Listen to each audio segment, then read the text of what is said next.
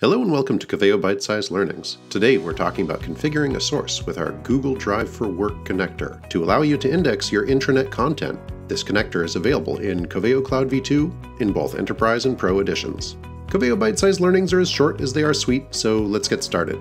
As we've seen before, adding a new source is easy. Once you're logged in and on the Sources page of the Coveo Cloud V2 console, just click on Add Source and then choose the Drive for Work connector. Once we've chosen that option, as with other sources, we give it a name, and then we provide the Google Apps domain we are building this for. In this example, we have a client, Bob, who runs a company called allofyourstuff.online. They store most of their own stuff in Google Drive, so they want to be able to index it. Bob is the primary G Suite administrator, so we can set his email in the Google Apps Administrator account email field. At this point, we have to ask Bob to set us up with a crawling account. We can see that he is logged into the Google Apps admin console, and we're going to ask him to start this process by logging into the Google Developer Console as well.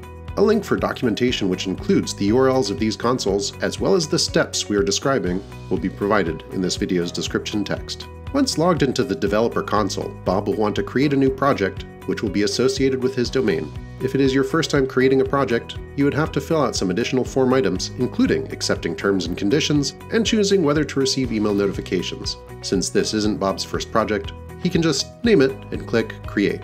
He'll click on APIs in the upper left corner to get the API library. When you do this, please make sure that the name of your new project is selected in the drop-down in the top navigation bar. We can see Bob has Coveo Crawling selected, so he can continue. The next thing Bob will want to do is enable the Drive API and the Admin SDK within the G Suite APIs. He'll start with the Drive API by clicking on it, choosing Enable, then hitting the left arrow to go back, and doing the same for the Admin SDK.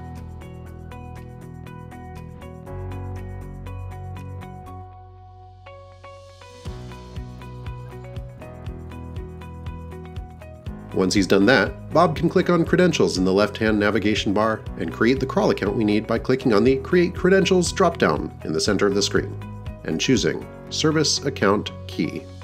In the Create menu, Bob will choose the option for a new service account, name that account, and select a role of Service Accounts, then drill down to Service Account Admin.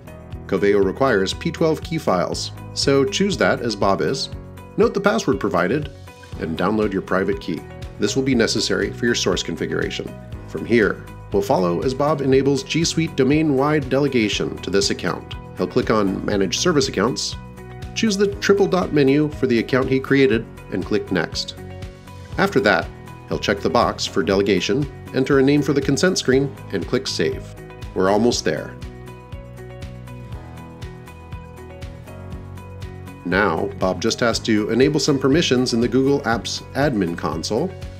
The first thing he'll do is click on Apps and choose G Suite and verify that Drive for Docs is on for everyone. If not, he can change it here. Next, he'll have to go into the security settings, which are within the More Controls menu at the bottom of the screen. Once you're in Security, choose Show More, then Advanced Settings, as Bob is doing here, then click Manage API Client Access. Here, Bob will need to get the client ID from the crawl account he has just created by going back into the Developer Console and choosing the option to view that client. The client ID is the large numeric identifier at the top. We copy and paste that into the client name field, and then assign the access we need, comma delineated, into the API scopes. Again, the details of this are documented in a link provided in the description of this video. Bob clicks Authorize and he's good to go. Back in the Coveo Cloud V2 console, we just need to finish up our configurations. We'll start by entering the service account email that Bob would have copied and forwarded to us, and importing the P12 file that he would have forwarded as well. And we're down to the last few steps. For security, we can choose Secured, which means that Coveo will index the permissions provided by Google Drive for Work, and we'll use those to determine who sees what. If we want to make all documents available to anyone who has access to our search page, we can choose Shared instead. We'll leave this as Secured for now. If we want to limit the content we indexed based on user identity, we can do so in the Users to Include menu. We'll go ahead and leave it at the default of All Users for now. There's also an option to include additional content such as trashed items and custom properties. Custom properties are metadata which may be associated with your documents based on custom G Suite applications. Since this can increase indexing time, we do not recommend using this option unless it is absolutely necessary. I'll leave it turned off here. Finally, we'll click Add and Build, and within a few minutes, compressed here into a few seconds, we'll see our content has been indexed, and we can verify it by going to our content browser. Since I've been doing this in the role of a Coveo admin rather than using Bob's Coveo login, all I can see is his user profile. However, since I am an admin, I can go to the More Options triple dot menu, select Preferences, and check the option for View All Content. Once I do that, I can see all of the documents that Bob and his organization have uploaded into the allofyourstuff.online Google Drive for Work.